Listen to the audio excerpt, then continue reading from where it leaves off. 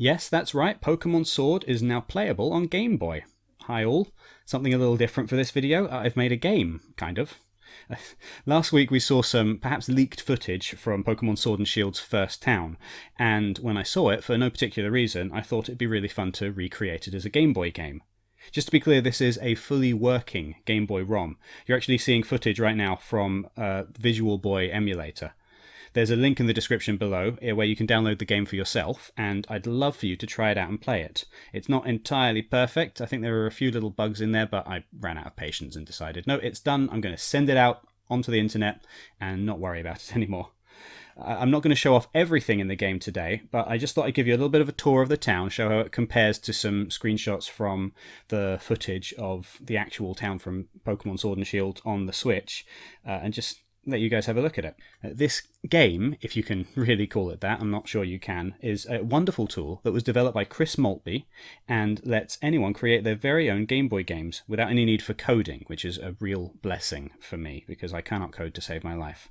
I've been wanting to make something with the program for a while now. I've got pretty far with a Game Boy demake of Persona 5, but it was just too big of a task. I figured that making Sword and Shield's first town would be just a lot more achievable, because it's something I could do in a few days instead of a few weeks or months. Now, obviously I know very little about what actually happens in the Switch version of this game, the official version.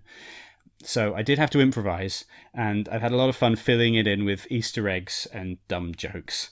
It's possible to die, in inverted commas, in two places, and there is another hidden spot where you can tear a hole in the fabric of reality and create a time paradox. Just to be clear, I created custom tiles for the exterior buildings, but I've used sprites from the Pokémon games, and I've used a lot of interior tiles and inconsequential things like grass and trees, just for the sake of ease. So the biggest thing that's unique is the external view of the buildings. I just didn't want to take forever reinventing the wheel when I could have just grabbed things from the original Pokemon games. And this is definitely, by the way, Pokemon Sword and not Pokemon Shield. You can tell that because of the gym leader.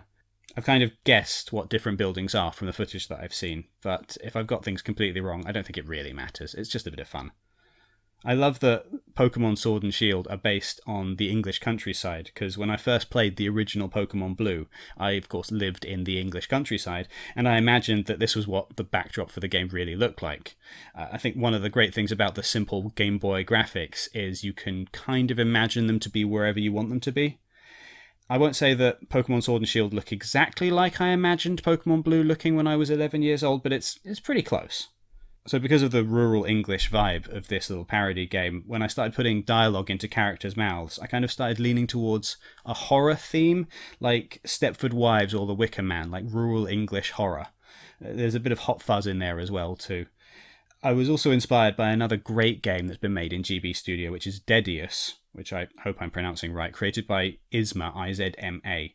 I'll put a link in the description so that you can go check it out for yourself, and a link for GB Studio as well, so you can play with that and maybe build your own game. Dedius is a really effective horror game that I absolutely love, which makes really good use of just how simple everything is on the Game Boy, and its kind of black and white art style. It looks really cool, and I wanted to try making something vaguely similar but a lot less serious. This is actually something I've been considering doing more of, making my own games, that is. I had never really thought about game making before we started this channel, simply because it seemed like such a daunting and time-consuming task. I'm the kind of person who has to work really fast on creative projects, because otherwise I just lose momentum and get bored. I guess that's a skill that makes a good cartoonist, but not a good, say, fine artist. That's part of the reason why YouTube is such a good fit for me, just because I get to draw dumb stuff really quickly. I have to draw it quickly, otherwise I'm not feeding the YouTube algorithm, you know? But game design always seemed like it took too much patience, and that's not my strong suit. Since we've started this channel, though, in large part because of reading comments from you guys, many of whom are making your own games, it's inspired me to maybe try something, even if they are just small, fun hobby games.